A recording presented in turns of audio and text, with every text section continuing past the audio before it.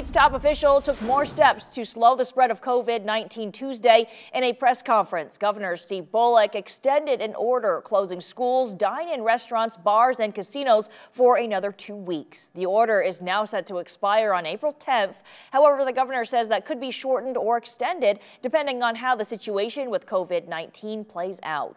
Governor Bullock also announced new restrictions for social and recreational gatherings, prohibiting non-essential social and recreational gatherings of individuals outside of a home or greater than 10 people. The governor addressed why he extended the order for the 2 weeks.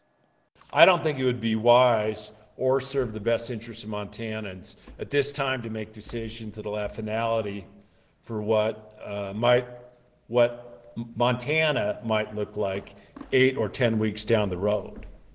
The state is also preparing for the potential increase of COVID-19 patients at Montana hospitals and ensuring there are supplies as space to respond. The governor's new directives are intended to help both the state and hospitals streamline many functions and act more quickly.